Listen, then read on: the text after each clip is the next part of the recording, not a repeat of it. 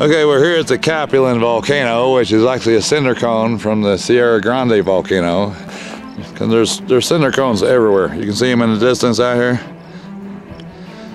But anyway, we got to Colorado early. We got almost a whole day to kill. We're early. So we're going to do this. We wasn't planning it. We're going to drive to the top of this thing.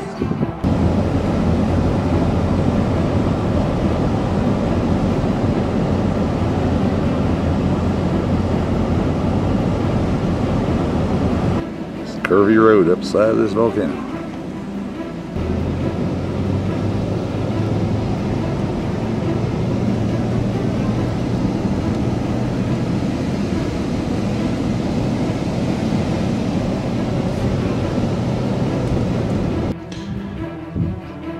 Well, we're at the top of the volcano, and this is the cinder cone.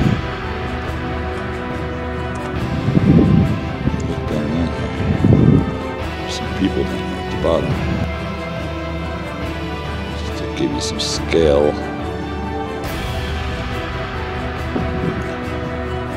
This is just one big giant volcanic field. All of these little mountains in the distance are cinder cones.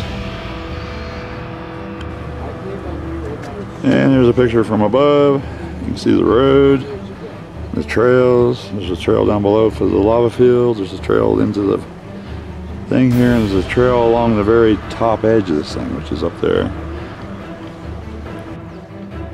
So I guess the center of this cone we're in here comes at the end of the volcano's life. This is one of the last things it does is it blows this and leaves this crater in this top here. It's a really rough looking place down in there. We started from way up there. And there's some little volcano flowers in the middle of the volcano. And this is showing the story of this vent.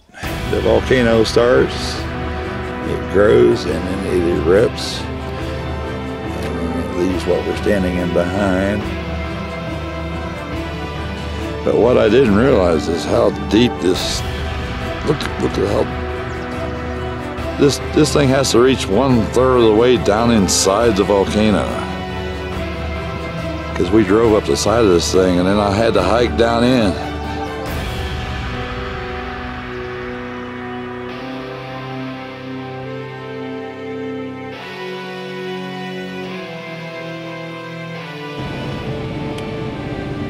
Just looking at how the birds have taken over this vacant house. Just flying in and out.